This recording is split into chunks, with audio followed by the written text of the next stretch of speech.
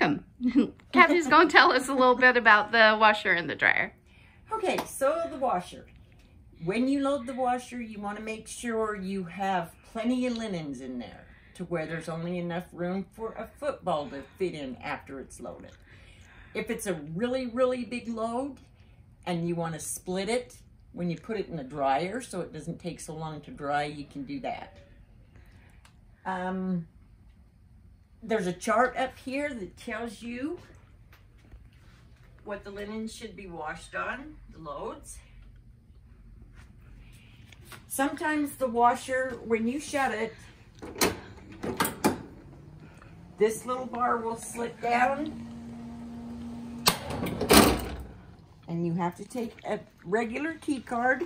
Or like, see, oh, now you can't. Now, yeah.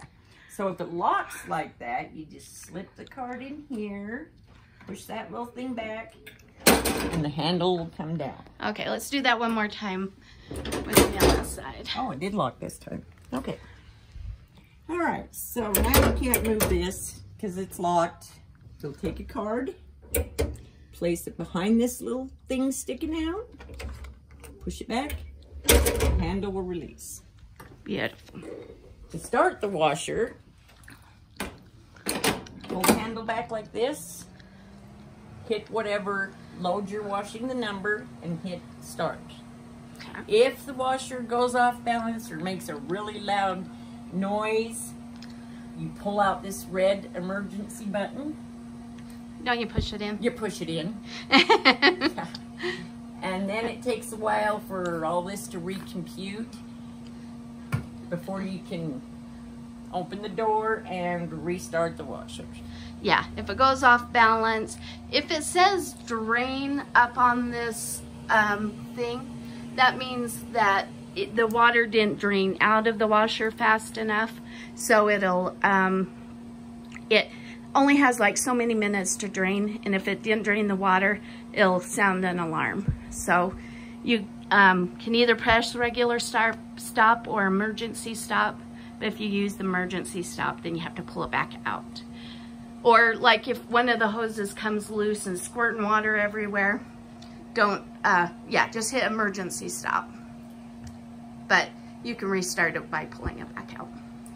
If you're taking the linens out and they're soaking wet and they didn't spin right, just reclose the washer, hit 7. It's just a rinse and spin, and it'll rinse and spin them right. So, okay, the dryer.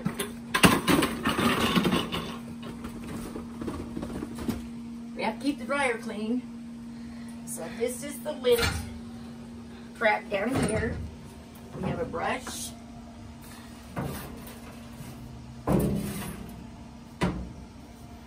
Don't want to go too hard on the top because it'll disconnect them wires.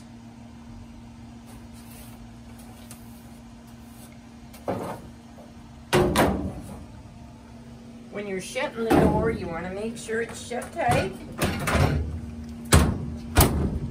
If the basket gets hooked on this, it'll pull it out a little bit, and then the dryer will not work. You have to make sure this is shut tight.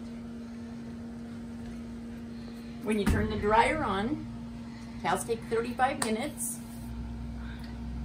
You want to hold this button in, the green start button, for a couple of seconds. You'll hear a little click. There's the click.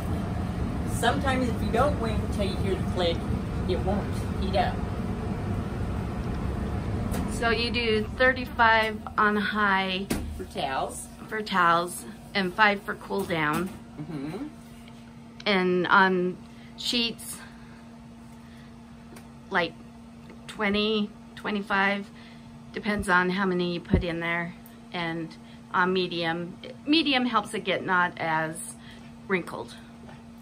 And also, if you put too many sheets in the dryer, wet sheets, they'll all wad up in a bunch. If that happens, you just open the dryer, you pick up the holo, flip it over, because we don't have a reverse cycle, and that will restart it and it'll undo the whole mess of sheets.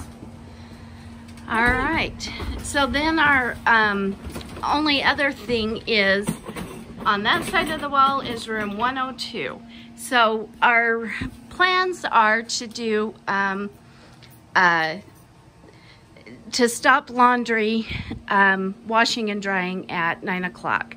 The dryer, you know how it'll kind of tumble every few seconds if you leave the door closed. Even if you're leaving or whatever, don't let it keep tumbling because it can bother the people in the other room. So open the door at least.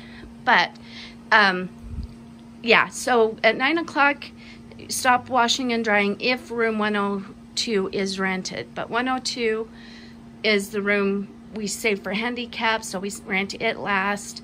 And also because of this, we try and rent it last.